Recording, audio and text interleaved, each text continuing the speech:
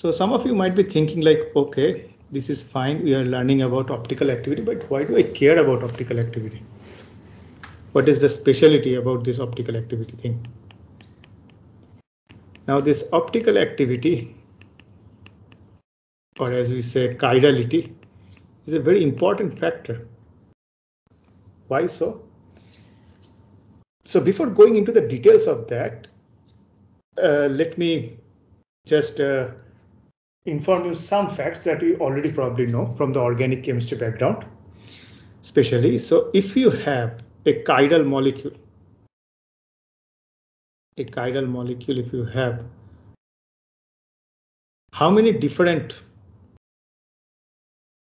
enantiomers you can have from this chiral molecule if it has only one chiral center? Anyone? Okay, let me call some names. Sir, 2. Okay, so who is this? So please tell your name. Otherwise, Rishabh. Oh, yeah, Rishabh, right? Yes, sir. Yeah, so Rishabh very rightly said. So there will be two different enantiomer. So I just say enantiomer A and enantiomer B, and that is perfectly right. So Rishabh, help me a little bit more. So if I want to say synthesize these two enantiomers A and B, what should be the ratios of these two enantiomers if I synthesize them?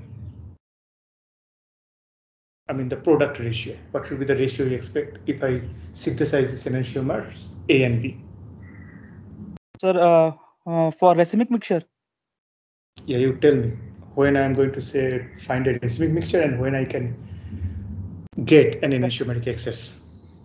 So for racemic mixture, 50-50%, 50% enantiomer A and 50% enantiomer B. And for excess, more than 50% anything means that if enantiomer A is in excess, that it would be more than 50% and B will be less than 50%. Okay, very correctly said. So yes, that should be 50-50 with respect to the ratio if I am doing it synthetically without using any chiral center. Okay, if I'm doing that in the achiral environment, I'm going to get both the enantiomer in the same equivalent. So in the terms of enantiomeric excess, we would say it is going to be 0. No enantiomeric excess. Both of them will be prepared in the same amount. Why? Because I am using a achiral environment in this reaction. Right. And when I can get a enantiomeric excess? When I am using a chiral environment. So if I use a chiral environment, then only I can expect some enantiomeric excess. I hope everybody agrees with me. This is like 101 of chiral synthetic chemistry in our organic section. And the factors or the facts remain same even in the inorganic chemistry. So if you want to have an enantiomeric excess, one particular enantiomer more than the other, you have to use a chiral environment. Otherwise, you cannot have it. Now, take a look into biology. So if we take a look into biology, we'll find chirality is quite prevalent. Quite prevalent in biology. Okay, biology often uses chirality.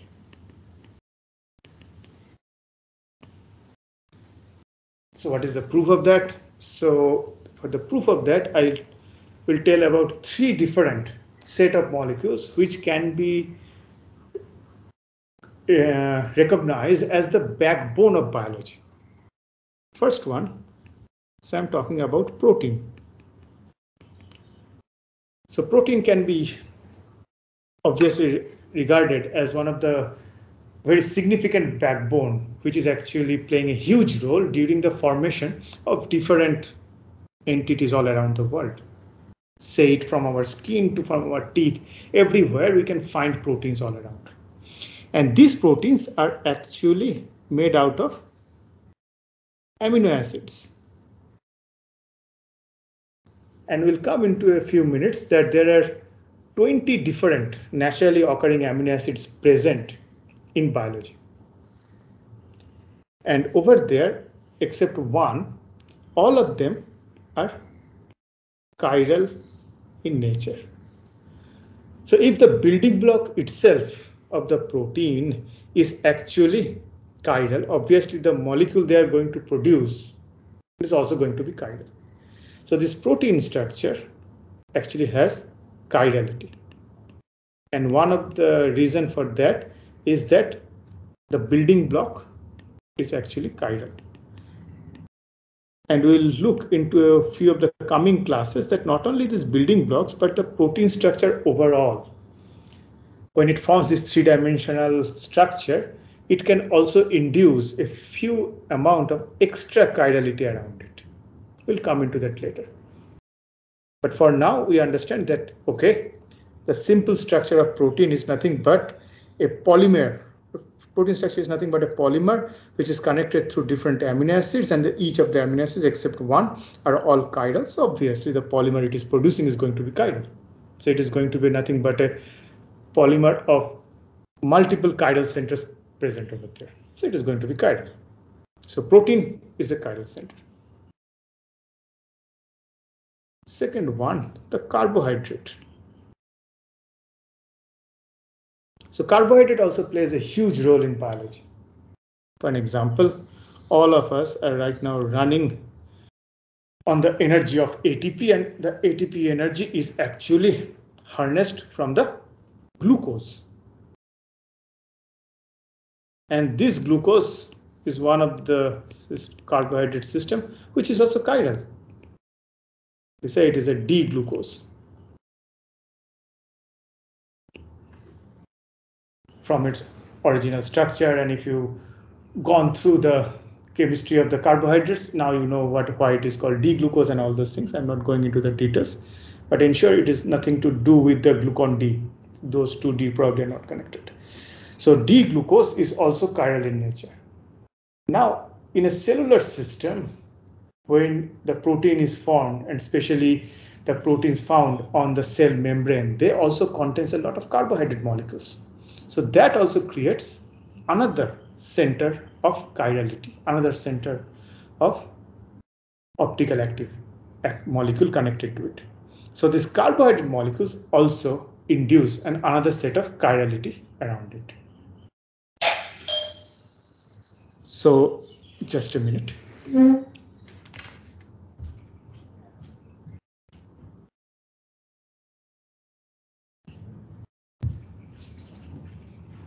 Sorry about it.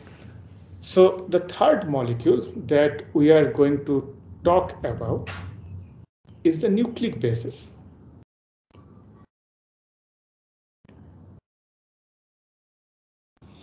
If you look into the nucleic bases, these are known as the basic system that is not only looking into our genetic material, they are carrying our genetic information, but they're also known to even act as some of the enzymes, even that will come into a little bit later.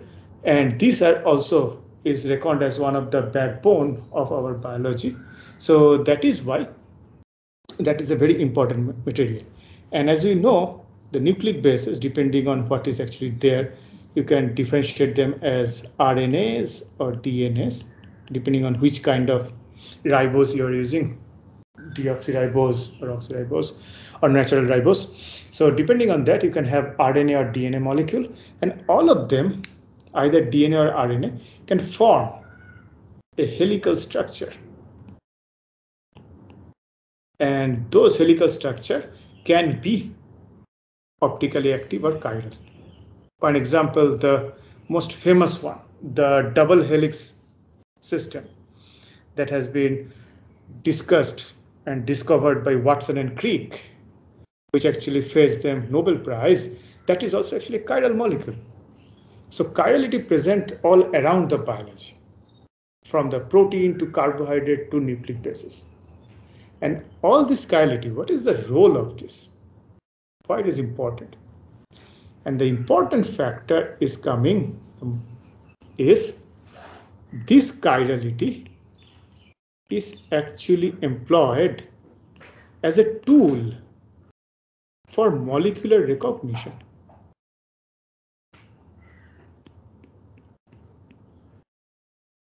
Is tool for molecular recognition. What do I mean by molecular recognition? So I'll give you an example that we learned from the very beginning of our biology 101, probably from our 6th standard. We always try to understand that how an enzyme works. The enzymes mostly made out of, say, metalloproteins or simple proteins.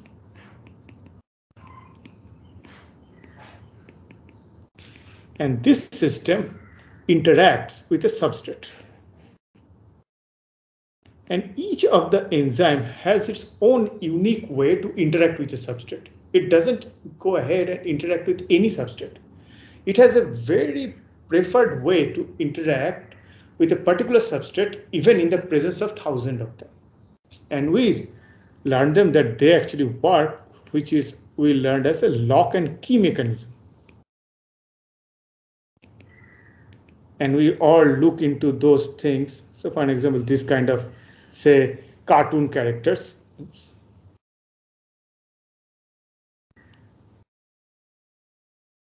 So say this is my enzyme. And this is my substrate coming. So if there are other substrates are also present, among them, it will specifically choose the one which actually fits it very nicely. So over there, this kind of system we know. So this is what we say the binding pocket. And this is what we say the substrate. And the substrate very nicely fits into the binding pocket. Now the question is, how actually it is happening? It is not the Lego formation in the molecule. The molecule has to recognize that which molecule is coming. It is not only the fitting of the shape, but also the property of it. And those properties are actually defined by a lot of bonding interaction. Chemical bonding interactions. And what kind of chemical bonding interaction can play a big role over there? Various kinds. Hydrogen bonding. Salt bridge interaction. Salt bridge interaction means there is a positive end on the substrate, negative end on the enzyme, or vice versa. They are going to create some ionic interaction. There is a possibility of hydrophobic interactions. There is a possibility of pi-pi interactions. There is a possibility of weak bonding interactions, which is known as the van der Waals interactions. All those things come into together. But it is not only the bonding, but which particular direction the bonding is coming into. Because imagine this is happening in a 3-dimensional way, not only 2-dimensional. So the actual orientation of this bonding interaction plays a huge role into the molecular recognition. And this molecular recognition is triggered by the 3-dimensional orientation of the molecule. And now look into the enzyme. This enzyme is made out of proteins. And proteins are already chiral. So that actually uses its chiral environment to find it out whether this is the substrate I'm going to work on there or not. For an example, whenever we are taking a medicine, most of the medicine, if you take a look, not the very generic medicine, but the specific medicines, they're actually chiral. One of the most common example, take ibuprofen.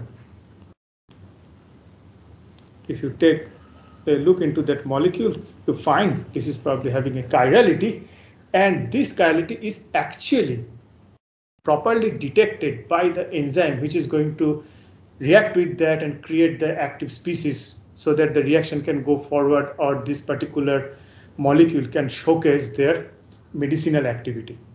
And that is actually initiated by the molecular interaction. And this molecular interaction or molecular recognition is actually triggered by the chirality. So that is why chirality plays a huge role in terms of the molecular recognition in biology. Fine. So any questions up to here? Because this is a very important factor. I want to ensure that every one of you is actually following it properly. Anybody have any questions up to here? That molecular recognition is very important from biology's point of view, and biology uses chirality as one of its tools to ensure that the molecular recognition is happening over there. Any questions or query? Okay, so if not, we'll go to the next part.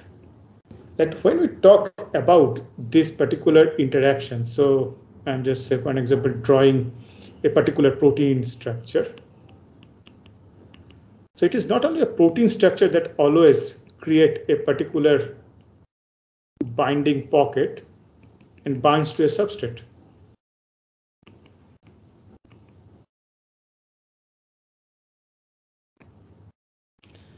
There are some other helpful things also come to its way too. So for an example, sometimes it also has some carbohydrate molecules present over there. And those molecules which actually has protein plus carbohydrate both present, and they both act together for a particular molecular recognition or particular activity. Those are known as the glycoproteins, and those also play a huge role into this molecular recognition.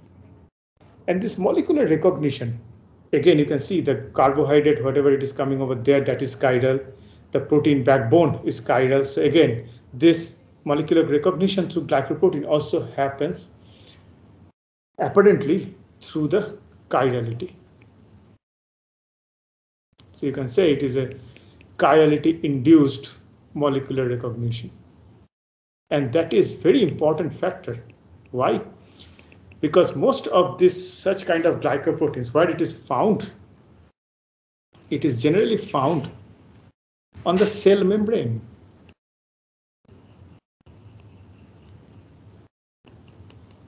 Okay, so it is found on the cell membrane.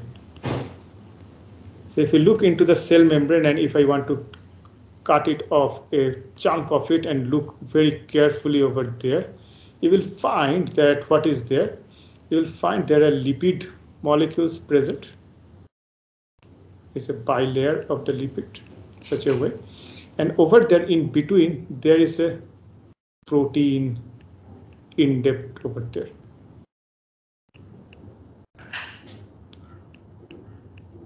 Something like that. And what is this protein? These are sometimes known as the simple intermembrane or transmembrane protein. And if it does have some carbohydrate part, you can say it is also a glycoprotein. And this kind of intermembrane or transmembrane proteins are very critical because they actually controls what are the things can go into or go out from the cell to the outside and to the inside of the cell. So the overall functionality of a cellular system is hugely controlled by this traffic around this cell membrane. And over there are the guards which actually controls and check the ID cards of the molecules which is passing through. And their ID cards are molecular recognition. And how they check it? So their iCard reader is nothing but chirality. So that is how the glycoproteins and the transmembrane proteins play a huge role during the molecular recognition and during the controlling the transportation of different systems, different proteins, different biomolecules, different molecules towards inside the cell. So now you can understand if you want to create a drug molecule and just push the drug molecule inside a human body or any living body, it doesn't mean it will always go through. If you put a totally wrong molecular molecular structure with respect to chirality, it might not even recognize it, and even it not may even let it pass through from the outside to the inside of the cell, so that it can even get metabolized and induce or influence the overall cellular functionalities and act as a drug. So that is, it is very much important to learn how the biology is actually working over there, what is the particular chirality you probably would need, and that is why you probably wondered earlier, like why so many of the biomolecules or biorelevant molecules are chiral in nature. Because, as I said earlier, the biology reads the molecule or recognize the molecule through the chirality, and that is why it is very much important. So I hope you got an idea like why chirality is a very important phenomena, and that is why we are interested to know about chirality and a particular spectroscopic method or technology that can help us to understand what is the chirality and how it is oriented in 3 dimensions.